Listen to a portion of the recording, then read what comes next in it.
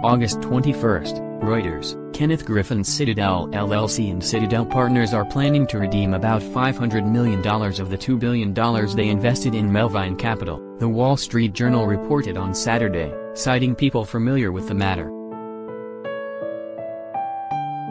Together with Stephen A. Cohen's .72 Asset Management, Griffin's Citadel had invested $2.75 billion in January into Melvin Capital, the hedge fund which was at the center of the GameStop, GME.N, trading frenzy earlier this year.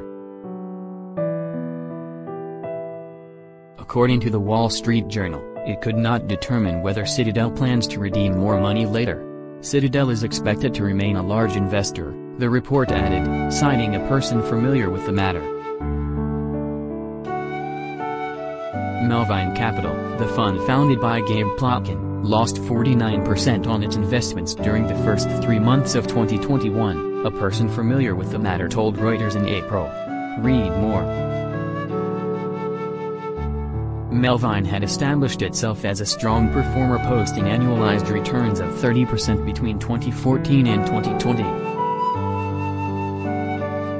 But Plotkin had bet the retailer GameStop's stock price would tumble and then faced off with retail traders who used online trading apps and exchanged information on Reddit's Wall Street Bets forum to push the stock price significantly higher in the early weeks of January.